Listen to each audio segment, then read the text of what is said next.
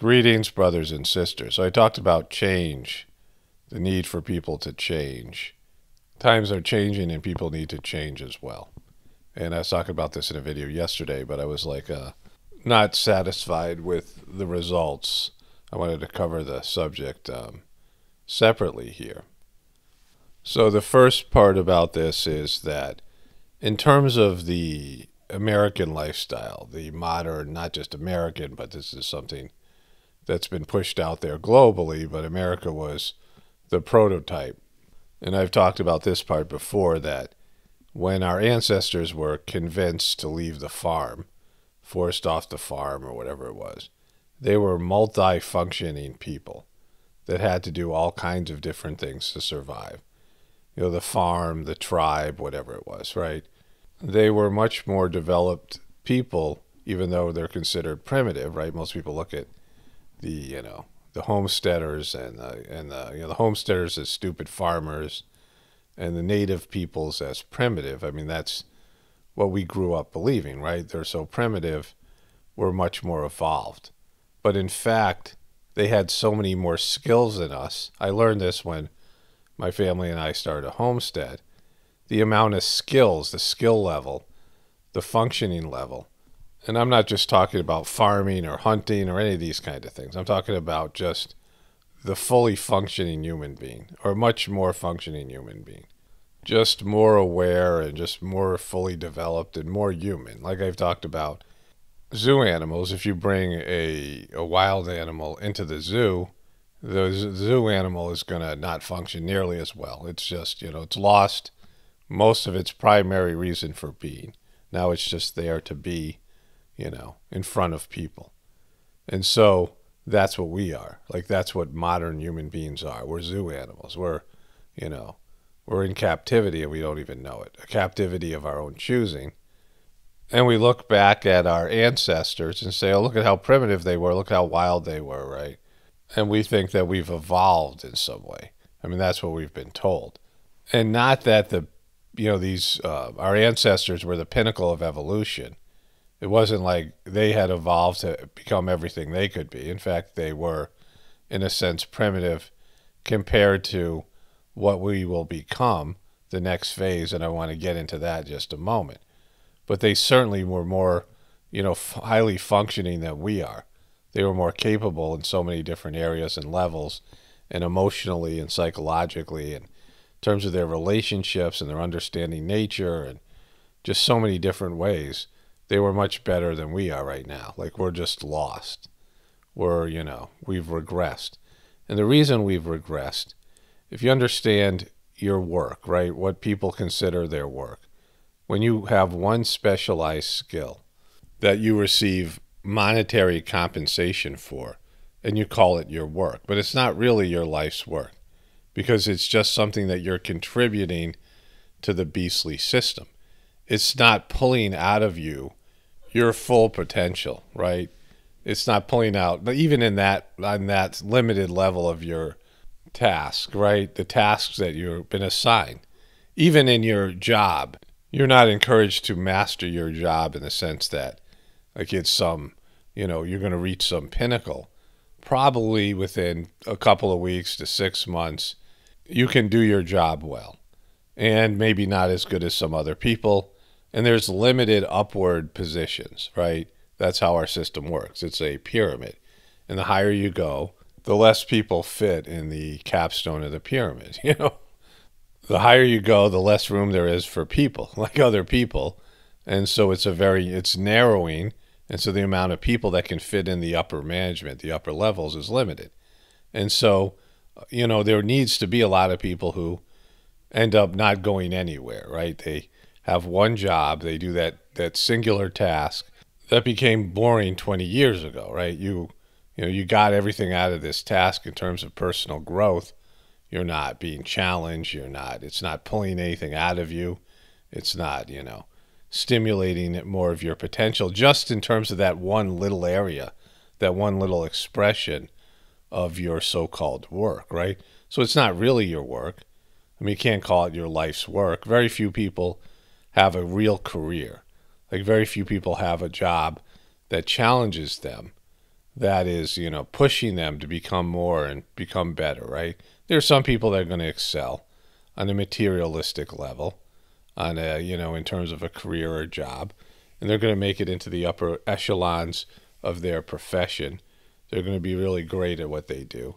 But for most people, it becomes boring, or at least it becomes mindless. You can do your job in your sleep kind of a situation. My sister had this friend, and she was a complete screw up, right? Like just, messed up emotionally and just, under functioning. And my sister was 10 years older than me. So this is maybe I'm in, high school when this happened, a little bit younger, I don't know. But her friend got a job after college. So I'm probably 13 or 14 maybe. And the job was, back then, like they didn't have computers like we have now. Like there was a computer in my high school, and it was the size of 2 refrigerators, and it did almost nothing.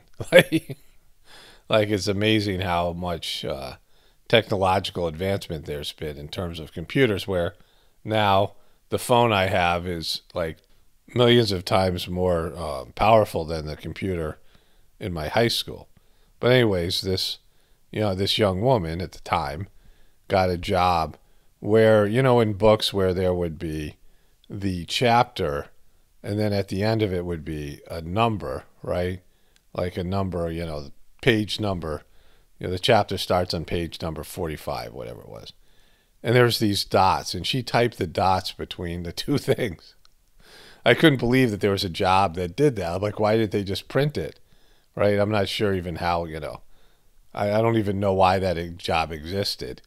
But the reason I know this is because my sister's friend was hysterical one day, and I asked my sister why, and she said, well, she does this job, and one of her coworkers said to her, a monkey could do what you do, and she completely lost it because, she did this very remedial job. And then I had, my dad had 3 sisters. My dad was half Sicilian and half Albanian, and there's just a lot of darkness, like a lot of negativity and, ickiness. I didn't understand this when I was a kid because I just, kids don't see these things. But then when I looked back at it and I understood some of the family history, there was just a lot of, anger and darkness and negativity in that side of my family. Like both sides of the family had some messed up stuff, like, because people are messed up anyway. So my dad was, the lone male in a family with 3 sisters, and he was the only person to go to college. His youngest sister got married to a security guard, and he had 2 other sisters, and they lived at home their whole life. They didn't really have, I don't think, any kind of a social life. They ended up taking care of my grandparents. One of them was a VD nurse. She worked in some sort of, I don't know, like a VD clinic her whole life, which was probably a pretty horrible job. They never got married. They never, they didn't have any sort of what I consider a real life. But the other sister had even a worse job. She worked for Singer sewing machines on the manufacturing line, and she would count the amount of needles that would go into a box, which to me would be excruciating. She did this for like 40 years. But the kicker was that she would get there over an hour early. So this is in New Jersey, cold-ass New Jersey, right? Just a really cold, it's a northern city. And she would get there like, before, she'd leave in the dark to get there at like 6:30 in the morning to start her shift at 7:30 or something like this. And she would get there before anybody else, get to the plant before anybody else, so she could get her favorite parking spot and be the first one out of the lot. So she would start, she, whatever her commute time was, but she would add an extra hour and just sit in her car waiting to count needles, right? And then would go home and have no romantic life, no friends, or, I don't know what to say about it, right? And I knew this, I don't know, where the time frame of my understanding my aunt's lives, right? But I remember being in the basement of their house. They had like a cuckoo clock where a little bird would come out every hour, and it would cuckoo, like it would go cuckoo like 3 times if it was 3 o'clock, right? my grandfather had owned a barber shop, and he still had a barber chair in the basement, and he was like long past being able to cut people's hair because of, it was in his, he died when he was in his 90s, so like when he was in his 80s, he didn't have the, the eyesight and the ability to cut hair, but it didn't stop him from practicing on his grandkids. Like I remember getting a haircut, like bleeding. And so, like we drive, from Connecticut to New Jersey, and over the Tappan Zee Bridge. Like I remembered all these, difficult things that happened in terms of, it's a hard trip to drive through New York City or whatever it is. But anyways, I was sitting in the basement. They were watching TV. We were in their house in New Jersey, and they were watching this show called Chips. And there was this actor named Eric Estrada, and I remember my aunts sort of like, I don't know, somehow they were, verbalized he was good looking or something like that. And I just looked at him like, oh my God, how sad, right? I mean, they're in their like 40s or, maybe even close to 50. And I realized like they had no lives, right? Like they just, And so there's lots of people like that are just supposed to be cogs in the wheel. And so their jobs, their work is unfulfilling. The job is in a sense beneath them. It's something they can do. They have so much more potential that's not being realized in their work. But that's made okay in our system because you're told your job is just for money, right? That you're working just for money, and that money you're going to use on your free time. And so you have your, work time and then your free time. And think about free time almost sounds like you're in a prison and you're let out for, or you're in a military or something, and you're let out for a furlough, right? You're given a short period of time for, what do they call those things? Conjugal visits, right? You have these conjugal visits in prison where you're allowed to, go and have a, hour with your spouse or something like this in a private trailer or something. But it's, a part of our system where you have your time where you're paid to do some task for the beastly system. And then you have paid for your free time. And you can do things on your free time, and you're going to indulge. And what makes this system work is the more you hate your job, the more your job is boring and difficult to get through, the more you look forward to your free time. And your job ends up being, and I suffered this when I was working as a counselor, that your job sucks so much of your life force up that I worked as a counselor in treatment centers. And I went back and got first I went and worked in the milieu. I had a bachelor's degree in human services. I worked at one treatment center. Then I got married and I went back to school and got my master's degree. And then I worked at another treatment center with basically the same population as a clinician. And the job was so life-sucking. Like the average span of employment for my job was like 7 to 9 months. And I lasted there, I don't know, 3 or some years, maybe, 3.5 years, something like that. And my coworkers were breaking down. There's a guy who got hired maybe 2 or 3 months ahead of me. And he was leaving, and I was walking across campus. I said, I hear you're leaving. He's like, yeah. And I'm like, what's happening? He goes, I'm breaking down psychologically, physically, mentally, right? Like he's losing his hair, and like just everything. And I knew everything that he was talking about because it was really highly stressed. And oftentimes we wouldn't have enough clinical staff, so we'd have to pick up a bigger caseload and run groups instead of 12 kids, 24 kids, which is insane. Like group therapy with 24 kids is like crazy. But it was just something that the place was so, it was just a nightmare to work in. And my boss was having these migraines, and she was taking like some sort of like morphine shots. Like I later found out her migraines were so bad. She was so stressed out, and the place was so dysfunctional, right? And it just sucks the life out of you. And by the time you get home, and during that time, my family and I was living in a cockroach-infested apartment, and there was just all these issues, my marriage and just the stress level. And so you can't even like catch a breath, right? You can't even have enough time to come up with a plan and have the energy to execute that plan to extricate yourself out of that situation, right? I mean, that's what happens to people. They can't figure a way out of their situation because their job is sucking so much energy out of them because it's so unfulfilling and it's so, in many ways demeaning. And the energy level that's sucked out of you in terms of your, and it's so much of your time. If it's 40 hours plus another 10 hours of travel or whatever it is back and forth, and then you have to get food and, shop and, do all the other things you have to do, and then, spend time with your kids and your family and all these things, that you're so drained all the time.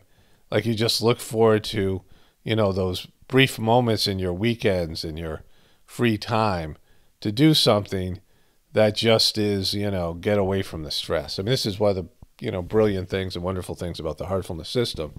It helps you to like gather yourself. Like when you play basketball and you're like dribbling down you're running fast and you're dribbling the basketball and you're about to like go up for a layup.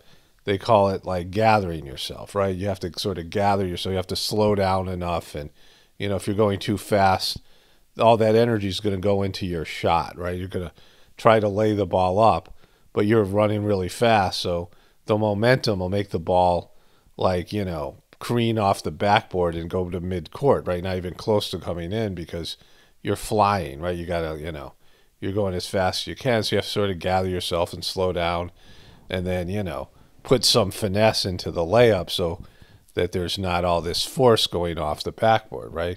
People need to gather themselves. The second master of the heartfulness system, Babaji, said, I had to adjust myself before going up to the next level when he was being brought through the various spiritual points and his journey guided by his spiritual master. He said, I had to adjust myself and, prepare myself for the next phase. He would anticipate the next phase of his spiritual evolution and adjust himself accordingly so he'd be ready and, he wouldn't be, because when you're going on a spiritual journey, oftentimes energies come into you and, there's maybe powers or what they call siddhis and SIDIHIS, I believe is how it's spelled.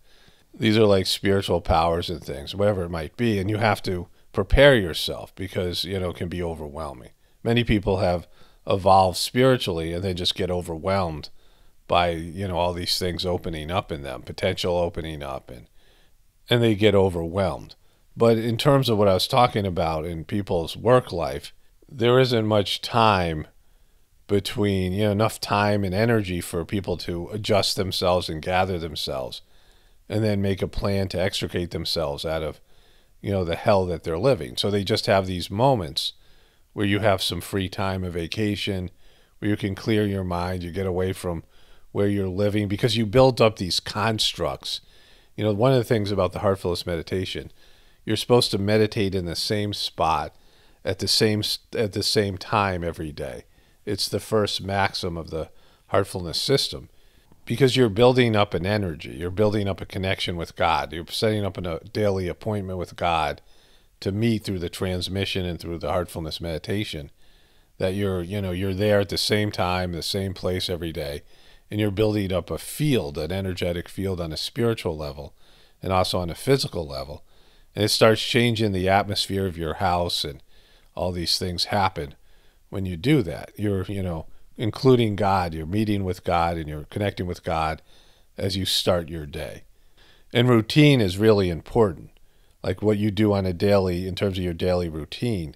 And if your daily routine involves anger and frustration and angst and bitterness and, I'm feeling like a loser. All these negative things, right? Negative emotional things and mental thoughts. And you're just having those thoughts and feelings every day as you drag yourself out of bed. You tromps off to work, you drive to work, all these things. This happened to my dad, who was, a guidance counselor, and we moved about an hour away or 45 minutes away from his school. He worked in an inner city school. And he complained about the drive, like every morning. And, it was actually kind of a beautiful drive, but, and he just couldn't wait to retire. And this happens to people. I said this before, very recently I was talking about this, but people retire and then they have no purpose at all, right? Because they don't have, they're not there to guide their families.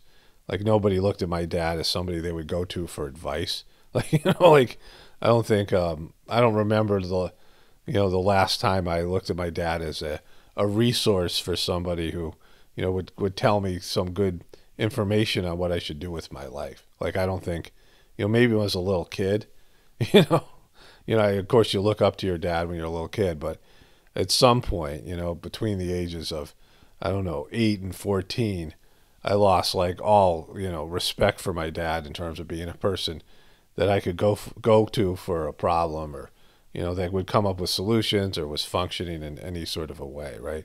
I mean, I looked at him sort of like he was a child. And so he didn't have anything to offer his kids or grandkids. He was angry and sort of bitter and things like this. And he started to fall apart psychologically. My mom was always worried. She said he's just watches the news and gets angry and swears, and he started to become like more racist and just angry and just whatever it was, right? Just looking at the TV and getting angry and saying all these things. And my mom and my grandmother, who ended up living with them at some point, my grandmother lived to I think 98 or something like that, my mom's mom, and they were like scared at times just because he was just kind of losing it. And he played golf a couple of times a week. He thought that would be a fun thing, but he couldn't keep friends, and he's just just kind of an a-hole, and so he had no purpose anymore, and he was just really scared of death, and he lingered on, right? He just lingered on forever, and when I last saw him, he was like, I mean, he always loved to eat, right? He had a big pot belly, this Italian, he called it his labanza or something like this. I don't know, it was like and he loved to eat. And, he couldn't eat anymore because he had irritable bowel and, autoimmune stuff. And so, like, he just shriveled down to nothing. He liked to watch TV and he couldn't see anymore. And he just was this, like, corpse, like this. I mean, when I saw him, I was, like, stunned, it was just hard to see. And he just, lingered on another year and a half after that. And he was just, for the last 10 or 15 years of his life, he was, living in fear of death, but he couldn't enjoy anything or anything like that, right? Just sucking up resources and scared to make the transition, but having no real purpose on planet Earth. And so many people are like that. That's the, death process. They work jobs that are unfulfilling. They don't develop a spiritual life or any sort of, contemplative life where they're, thinking about bigger things, and, they're just locked in as a cog in the wheel. And they get a little free time, a little daylight, a little vacation, little, some time on the weekend just to have, some moments to themselves, or just some moments of, happiness, or just, getting away from the job. So that's how they get you, right? They get you sucked in, suck your energy away from you, and then you're working for your free time away from your, your slave to the beast type of, 40-hour a week. And I said this, it was this fake promise that they had that if you leave the farm, you're gonna leave all these skills and all this, stuff that was expected of you in your agrarian tribal existence, and now we're just gonna make you work. You just had to work 8 hours, whatever it was back then, 10 hours a day, and the rest of the time was yours, right? And you'd have money, and we'd have all these cool things you could do because, we had a society now instead of just having your local village and your local town that had, limitation. Maybe somebody plays the banjo, maybe there's, somebody's a dancer, something like that, but somebody's a good storyteller and you're, sit by the campfire. But now you had TVs and, city life and plays and, restaurants and all these things that you could go to and enjoy yourself. Amusement parks, you had all these things that were there to stimulate you. And now with the internet, it's even more. And so you have this job that's unfulfilling and keeping you, not developed. And then you have your free time where you're, able to go and enjoy, and you don't really develop as a person, because during that free time, you don't think about self-improvement. You don't think about, doing things. I mean, some people have some hobbies or whatever it is. But in terms of being a fully functioning human being on all levels, like that's, that ship has sailed for almost everybody. And then in terms of your spiritual life, they say, all right, you have this, you go to church once once a week or whatever it is on Christmas Day or something. And you sit there and you just accept what we're doing. You pay some money and, you accept Jesus. I mean, this is just, for Christians, but this is all across the globe. This is what most religions promise. And we'll take care of you in your afterlife. You don't have to worry about your connection with God. It'll be through us, right? Our organization will connect you with God. And so you go there, you show up, and, maybe you think about, maybe you read the Bible a little bit. Maybe once in a while you think about God, and depending on, whatever, your level of involvement is. Maybe you have some, past life where you were a devotee and you have some craving to connect to God. So, you're a little bit more into church than other people. But most people just sit there and they think about other things, and they're just, maybe they like the community aspect of it, but they don't really read the Bible, don't think about Jesus, they don't think about God. They're just there going through the motions like they're doing.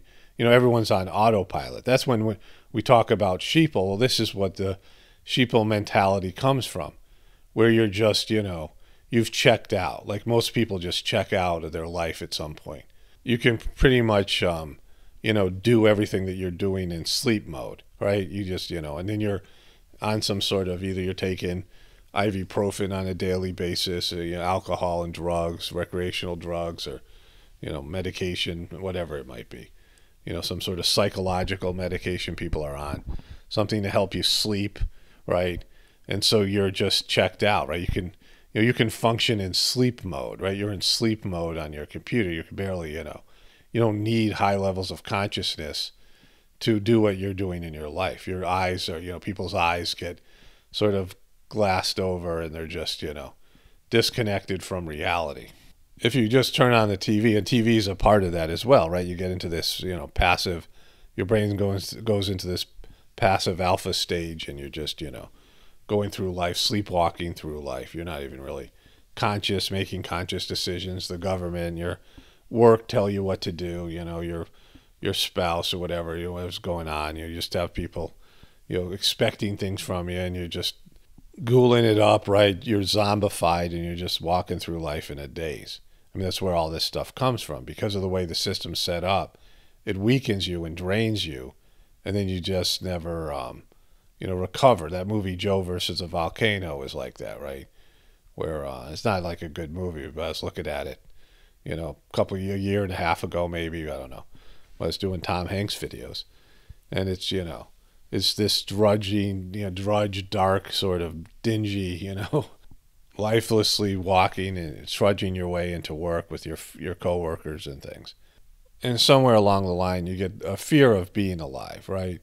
You get a fear of taking risks, and you're just settling. Anything that's somewhat risky or somewhat you're just afraid of getting hurt, afraid of failing, afraid of whatever it is. I mean, you have these areas where poor people live and homeless people live, and you wonder if you end up being like that. So there's a fear of it. Like there's a fear of all these things. There's a fear of trying something, reaching up for something higher, and failing and being less than, and just a fear of being alive, right? People settle in relationships with people that are uninteresting, and who they don't really love in any way. Maybe they learn to love on some level, but they don't have enough love in them. Their love bank is so drained by life, their capacity to love, but there's some attachment there, right? And then they either end up in divorce or in these relationships where they're barely connecting with the other person. They might see the person every day and sleep next to them, but there's no connection. Like they're just walking through, like they're both in a couple of bumper cars, right? Oblivious, bubbles where they're oblivious to the people around them. They don't have any contact with them. No meaningful interactions. And so when you start to homestead, and I'm not saying homesteading is the answer. It's certainly not. But let's say, in terms of your work, because you have a purpose and a goal for your life. And most people don't have that, right? What's your overall purpose? What's your overall goal for your life? Why are you here? What are you supposed to be doing here? And don't say something out of your religion, or something out of the American dream. Why are you here? Not because an organization that you believe in, or belong to tells you this is why you're here. This is, like, why are you really here? Like, what, inside of yourself, why is your soul here? Why has your soul created this life? Why are you, stuck here on planet Earth? Like, what, what's going on? Like, what's your real purpose? What's your soul's purpose? Your overall purpose here? What are the things that, in your smaller goals? What are your abilities? What do you have to offer your brothers and sisters in the planet and the universe? What do you have to offer as as an individual entity, right? As a, persona? What gifts do you have? Like, everyone has to have something, right? Every animal does something, right?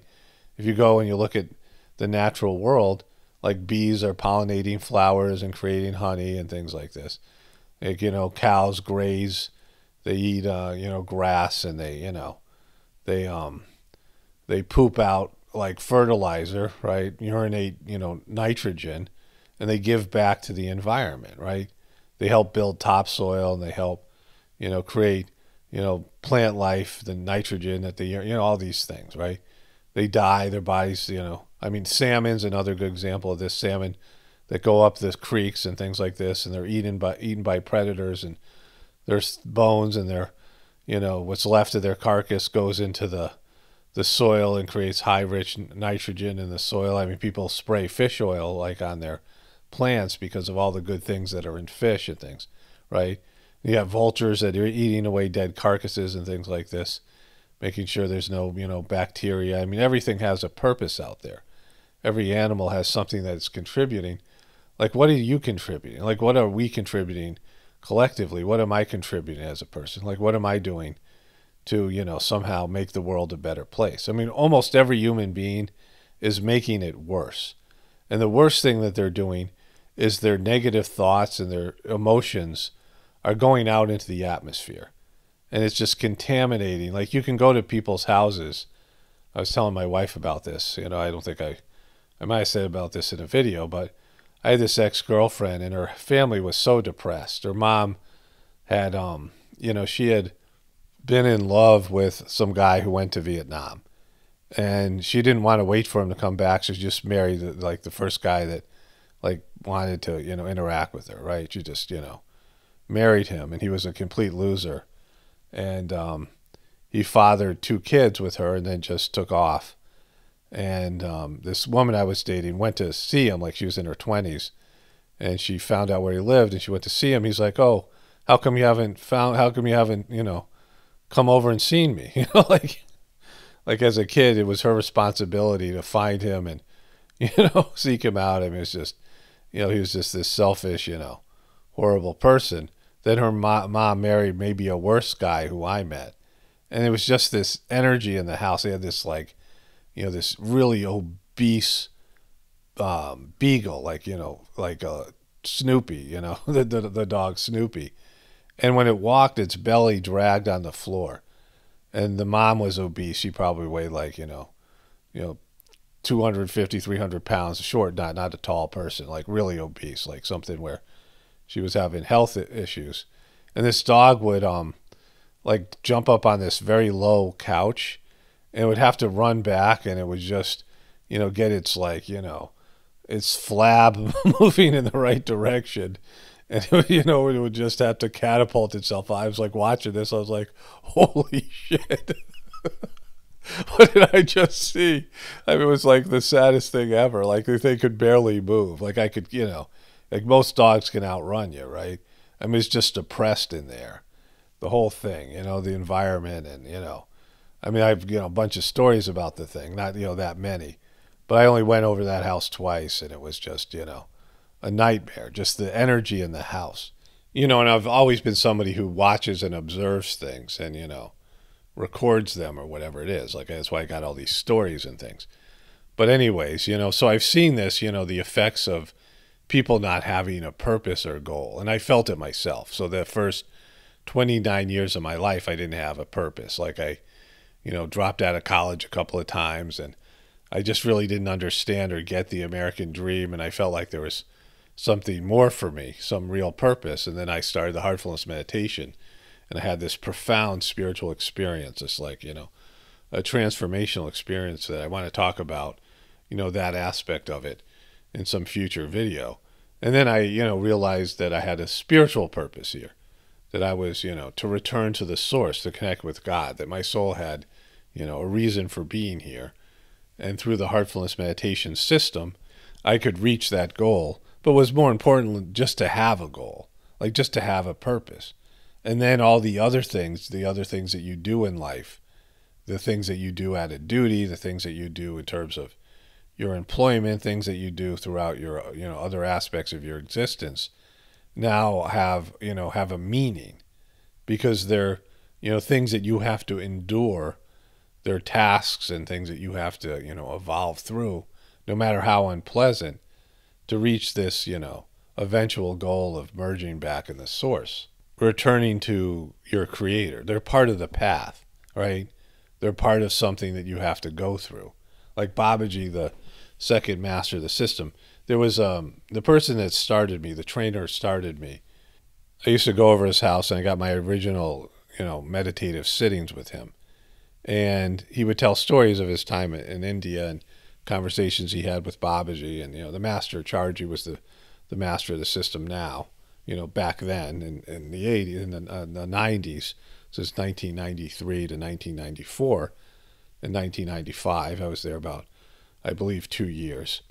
And so he went to Babaji this one time, and he was really bummed with his job. Like he just, hated his job, and he was, and he said he was talking to Babaji about it.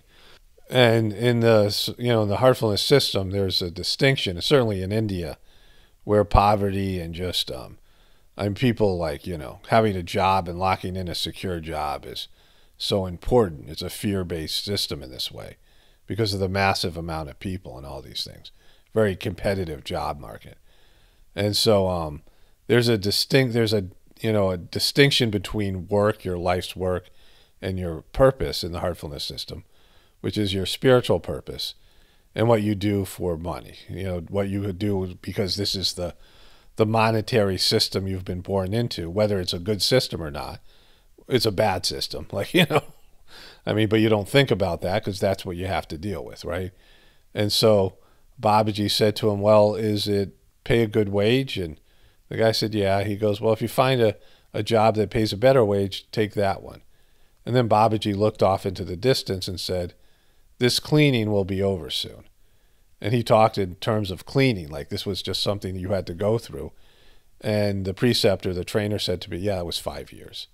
Like it was 5 years after he said that he had to do that job, right? And so, there's this, a different way of looking at it when you are engaged in a spiritual process. When when everything that you're doing in life and everything that you're facing in life is, a part of your spiritual journey, then there's a purpose to it. It's not just some boring job that is, you're working for your free time so you can meditate and connect to God and, go on your spiritual purpose. But the job itself, while you're doing the job, like there's this practice of constant remembrance in the heartfulness system where you have this idea that, it's not you, but God, the master within that is experiencing whatever you're going through, right? Whatever work you're doing, that you're sharing that experience with God. So you're changing the way that you go about your job, like you go about your, whatever you're doing in your life. Like it's something that you and God are experiencing together, and it's something that your soul wants you to experience. And just taking this this attitude towards your, the less fun parts of your life helps to endure them because there's a purpose behind it, right? It's not something that is happening randomly to you. You're not a victim of it. It's something that your soul and God have, in a sense, signed off on. And if they haven't, right, if you're not supposed to be doing that, like if you're not supposed to endure something, or it's something that you can experience for a shorter time and then, move on to something better, then that's much more possible now because you're looking at it in a different way, right? You're not trapped. You're not bound to your mundane job or your crappy relationship or whatever it is, right? It's something that you can experience and have the experience get it cleaned out of your samskaric system. I've talked about samskaras before, impressions from previous existences or whatever it might be. Experience what you're supposed to experience and then move on to something else, right? It's something that's much more temporary. That the negativity that you're experiencing in the outer world is cleaning something out of your internal system. It's mirroring something. It's feeding back something that you have in your internal system that has to go. And so once it's cleaned out of your internal system, then you don't have to experience it in the world anymore. And so it's a complete different orientation to life, right? That these things that, make up people's purpose, because, so much of your career and your marital relationship and your family make up your purpose on this planet, right? You think about your job, it's for money, right? The purpose is to obtain money and maybe some recognition. You get, some position, the money can be used to buy a fancy car or a house or something that you can, show that, look at what, this is me, this is what I've accomplished, this is what I've been able to do, right? It's some validation, or you can get some sort of awards like the stupid Oscars or, trophies. I got a couple of trophies when I was a kid. I was like, looking at them, they were hollow. And, I was like, what does this even mean, right? Like my brother and I were walking by a karate studio, some sort of martial arts studio. And they had all these trophies in the windows. And he said, the first thing you do when you want to open up a martial arts studio is you go to Mr. Trophy, right? Like you can go to a trophy store and just make up something and they'll make a trophy for you. And you can put the trophies in your house and say, look at what I am, right? This is me. Look at I'm not a loser. I've got these trophies. And so, you have these things in life that you use to validate yourself, to make you feel like, you have some, worth or merit, right? That you've succeeded. You're not a loser. You're a winner, right? Look at the trophies. I got these things that validate my existence. And, money and success and all these things are about that. But in reality, the only thing that validates your existence is if you do what God wants you to do. If you come down and live the life you're supposed to live and you move forward on your spiritual journey, and God and your soul are, you're congruent with your soul's purpose and God's purpose for you, that's the only thing that makes you feel good about yourself. That's the only thing, like on a deep level, that you're doing what you're having a successful life. That you came down with a spiritual purpose, your soul has a purpose for you, you found that purpose, and you're moving forward along that path. That's the only thing that's going to make somebody feel good about themselves. That's the only thing on a deep level, right? You can, distract yourself all you want, right? I mean, people can rationalize anything. But on a deep level where you feel, all right, I'm doing what I'm supposed to do.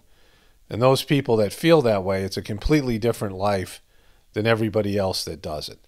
The lost, right? The people who are lost, who are not fulfilling their purpose, their spiritual purpose. And what the lost fear most is that someday somebody's going to show them that they're not doing what they're supposed to do, right? That their, life is a joke and they're going the wrong direction and, it's all been for nothing. I mean, the majority of people don't want to hear that at all. So that's why they fear God. They fear, because if they connect with God, like all the things that they've been repressing psychologically, they've developed defense mechanisms not to, face the fact that they're going in the wrong direction. They're making the planet worse and they're going backwards spiritually and they're disconnected from their souls and God. And they are, functioning on a very remedial level. And they don't want to hear that shit. Like nobody wants to hear that, right? And so it's, a cold slap of reality that has to happen for somebody to, something has to happen that's a shock to their system to get them to face, the fact that they're going in the wrong direction. And the system are 100% dependent on. And again, when you don't have enough internal resources, your love bank is empty, your prana, your godly energy has been drained out of you by the beast and your, mundane tasks. And you don't have any energy inside yourself and you're just worn out and you're just, going through life like an automaton, right? Just, going through the motions. You've checked out. Like you just don't have enough to turn the tide, right? To turn the, to turn your life around, to turn your existence around.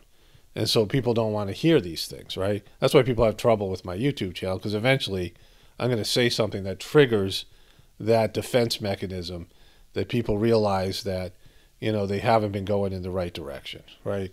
That, everything's been a lie. Because, it's easy to look at other people in the truth community, look at, Joe Biden or the Democrats, or people look at Trump, or, whatever it is, and, to project the problem of their existence out to the political world or Hollywood or wherever it might be, and, wait for those people to change, make your life about those people changing, or those people getting their, comeuppance, those people getting what they deserve. But most people can't look in the mirror and see, the dysfunction in their own system, in their own life, and then find their way back onto their spiritual path. I mean, that's why the transmission's given in the heartfulness system. It's sort of like a, Hail Mary for the human race, where there is this divine energy that's being transmitted through the master and trainers of the system. This, this pure God's love to help people, get enough energy back in their system. It reboots their system. It gives them a chance to, sort of live again, right? To, come out of their stupor and, come back to life in a sense, right? And regain their spiritual purpose and a connection with God in their soul. Like without the transmission, if people just had to will themselves to do it, it would be impossible. Even with the transmission, people quit, people don't follow through. I mean, they feel it, and they, the people who benefit, I'm talking about. There's some people that their hearts are hard, and they're too distracted, and they're too far gone, and so they don't feel the transmission or cleaning, and, they're maybe not mature enough, whatever it is, right?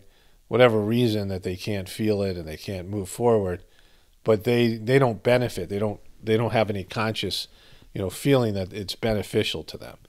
And so, of course, they're going to quit. Like, why would you stay if you don't feel benefit? But then there's people who feel benefit. They sleep better, and they can, immediately feel like this is the right thing, and it's helping them. Like just, right off the bat. And the more they do it, the better it feels. And then at some point, they still quit, right? I mean, it's a very difficult thing to, change the programming you've received at the hands of the beast. Change your indoctrination and, go in a different direction. But what's happened now is the system is no longer going to provide for people. And, there's so many different changes technologically, robots taking over people's jobs, and the internet, and how that's affected people, and social media, and all these things. Big changes. I mean, they just happened, so we've accepted them. But we don't even realize how, astronomically different things are now than they were. I mean, I'm talking on a material level in terms of 5G and people spending most of their time, most of their conscious hours in the cyber universe, right? Not living, not in the real world type of stuff. There's a name for it, right? Like that's how much things have changed. Like my son told me. My son said IRL. Was that in the IRL? I'm like, what's in the IRL? What's the IRL? He goes, in the real world. I'm like, holy shit. We're now abbreviating the in the real world, like you have to ask. Like most people assume things happen in the cyber world, right? Oh, that happened IRL, in the real world. Like it's it's an anomaly. Everything used to happen in the real world. I mean, that's how gone people are. That's how people are just checked out. They're not even spending most of their times in the real world.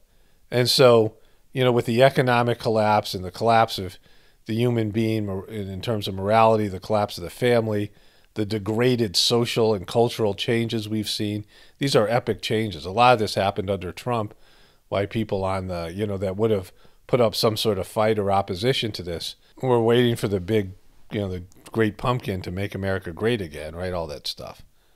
The QBs and the Trumpers or whatever. I mean, so like there was no opposition to it. And so and the left was so triggered by Trump, they just pushed all this stuff through. We now have a Hollywood morality, which is, these changes are epic and they've happened inside people. Like people inside themselves. Kids today are so much different than you inside themselves because they've grown up on the internet and they're even more lost than you can imagine, right? and you're starting to see it, but it's what's happening on the inside of people. But then there's the breakdown of the system itself. And so this system that most people think they don't get enough. They don't get enough free time. They don't get enough vacation. They don't get enough, time at the beach or the mountains or whatever it is. They don't get enough time away. They don't get enough pleasure, right? They don't get enough stimulation. It's about to get suckier. Like your life and what you can do, and wait till there's massive power outages and things like this coming, or just the shutdown of the electrical grid in places, or whatever it is, right? Where people just won't have even the little bit that they had before. Food shortages and just across the board. And that's going to happen. That's happening right now. It's happening in other places of the world. It's happening in America. And when that happens, then it becomes a choice point, because are you going to just accept less and go, even, deeper into your, abyss of checking out or whatever? Are you going to just check out completely, or are you going to change your orientation to this world? Are you going to come up with a real reason for being alive, a spiritual reason? Are you going to, there's this, the heartfulness system is available, and it's more than just the heartfulness system, because when everything goes south, there won't be a way for people to connect to the heartfulness system on the internet or even hear about it in the same way, right? And so they're going to have to connect on a spiritual level. So they might never know the heartfulness system and never be able to meet the master of the system or even other people doing it. I mean, people will just start doing this stuff in private. They'll start meditating and feeling things in their heart. And so the organization itself isn't as important as the practice and, actually the connection. Because there's people who connect with the organization but never connect in their hearts. They never make the connection. They never, really, dive into it. They say they're doing heartfulness, but they're not really, right? They're not, they've never, found a way on a soul level, maybe, just because they're somehow connect on a soul level. I mean, that's one of the great things about the heartfulness system. Even if you're not doing the practice efficiently or the way that you should do it, your soul still gets connected and receives a transmission. And so that'll help in a future existence, or maybe even later on, like it'll bear some fruit. But again, it's about connecting on a heart level. And the people have done that without ever hearing about the system. Some people have been doing heartfulness for a couple of years, and they'll hear about it, and they didn't know they were doing it. They didn't know that, they closed their eyes and they were, feeling some vibration. This happened to me. Like, I was feeling things in my heart for a year before I started the heartfulness system. And I didn't know why. I was like, what's going on? I felt vibrations, and, I was like, sometimes I would try to meditate because I did some, like a physical yoga class. And I would get almost like, I'd feel this, not almost like, it was like nausea in my heart. And like I was like, like having almost like a physical vomit of like nausea. It was this grossness getting cleaned out in preparation of my first sittings. And so, there is a path out of the, so-called abyss of what's happening right now. But people have to choose to change. They have to, open up to the possibility that, life is going to be different, not just the physical experience, your material experience of life, but your internalized experience of life, and changing the way you go about things, like starting with, everything, right? Like how do you, what you think about and your orientation and your purpose in life. And so these are the real changes. Like this is, there's a system where people are going to get, cut in a sense, like, not physically cut, but in terms of not making the grade, right? Again, massive population reduction. That's, part of what's happening right now. And there's only limited spots, the birth rate's going to go way down. They're already doing things. And I mean, this isn't, something that's completely or even controlled by what we call the controllers. This is a part of God's plan, that there needs to be a reduction in the amount of people, because so many people, so much negative energy coming from the lost, the moaning masses, as Babaji, the second master, referred to humanity, the moaning masses, people who are lost and, don't have any way to get back on track. And that's most people. And so there's going to be massive population reduction in one way or another. Like that's coming. Whatever, whatever way that manifests, that's happening. And there's going to be so many available spots to come back to planet Earth. Again, you have to, understand that reincarnation's a real thing. I mean, you die somewhere, you have to be born somewhere else, right? One thing ends and you have to reincarnate. Your soul has to go somewhere. Your soul's in your body now. Where is it going next? And your religion is giving you a bunch of bullshit about that, right? Like promises they can't keep. And so, where's your soul really going next, right? You get away from the bullshit religious promises because, that's just stuff to make you feel psychologically satisfied that you've taken care of your religious in your afterlife, right? Oh, they'll take care of it. Don't worry about it. Yeah, well, they're just, the flim-flam man promising you things they can't deliver. Well, no, I don't want to hear that. Now you've upset me. And so, like your soul's going somewhere afterwards. And if there's limited space here, in terms of limited bodies, limited human beings, if you're going from 8 billion to 1 billion or less even, maybe, who knows, there's, for every, baby that's born, there's seven souls trying to come back, right? And the ones that are, have some positive movement, who have, moved to a higher level of consciousness and they're getting back on track spiritually, and they have some potential, they're going to be the ones that are, given the option of coming back to life on planet Earth. I don't know what's going to happen to the rest of the souls. I can't imagine it'll be a good thing, because when, you're not able to make it back into this shithole,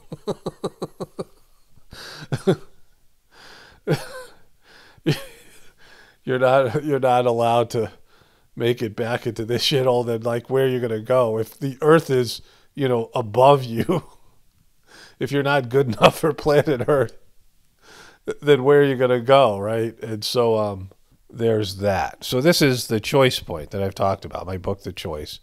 And the choice is scary for most people for all the, things I've laid out here, right? And just so much more than that. Like you've been woven into, you've been made into a cog in the wheel, and there's a lot of fear of like going outside of being that cog. I mean, you can still perform the same function. You can still do the same job and have the same life and have the same family, but your orientation is different. The way that you're experiencing inside is different, and that's really scary for people. And so, but there needs to be this movement. Like people have to be given this opportunity and choice, because otherwise, this is the moment of truth, right? Like I was going to maybe call this video The Moment of Truth, but I think I'll call it, like, if you're not good enough for planet Earth, then where are you going to go, right? And so, what I was saying, though, is that there is a choice point now, because humanity can't go in this direction anymore. The Kali Yuga is coming to an end. The power structure is being taken down. The system is collapsing. So humanity has to go in one of two directions. It's either going to go up or down. It's either going to go towards God or go into some demonic phase, right? It's going to, either be allowed to continue on this planet or be wiped off into extinction. I mean, whatever way that you look at it, you can see that it's coming to a head. And it's really hard to see for most people the spiritual option. They just see, the bad materialistic system. They see the controllers. They just see, the bad stuff. But the good stuff's there. There's a movement that's happening inside people. There's an opportunity here. Like if you do the heartfulness meditation, you start feeling this, right? That there is something else going on. There's a real movement that's happening, but it's hard to detect, right? It's not something that's, out there and prevalent in our society. And it has to happen internally. And so this is the choice point. And this is whether human beings are going to move up to a higher level of evolution, on a spiritual level. Because there is evolution, but not in the way that Darwin said it. It's not about, some physical manifestation, although animals do that, right? My wife and I had recently just seen a legless lizard. It looks like a snake, but it's got the head of a lizard, and there's lots of them. And somehow they have evolved or de-evolved and lost their legs, right? This happens, Animals and things adjust themselves on a physical level. Of course, the transformation of things like frogs and butterflies, tadpole to a frog, and caterpillar to a butterfly.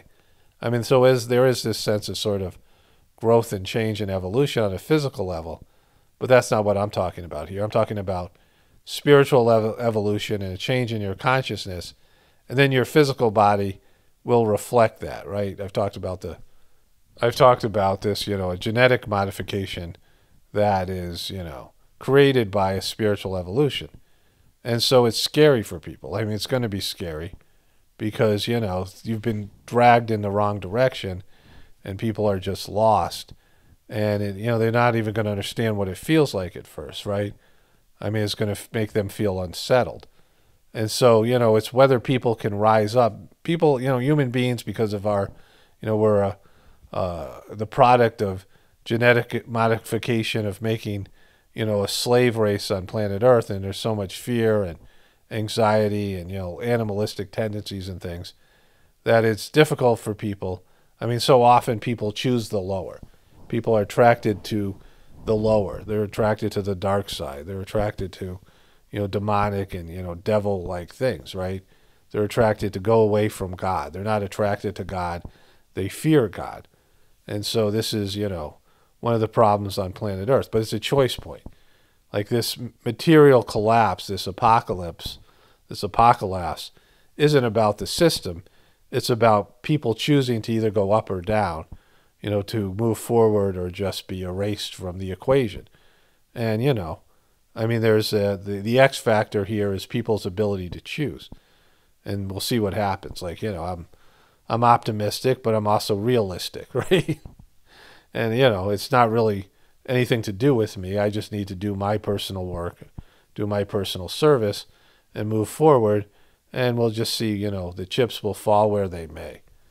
Only spirituality will save this world. It's Paul Romano, definitely reporting from the apocalaughs and the ascension. Everyone have a blessed day and be grateful.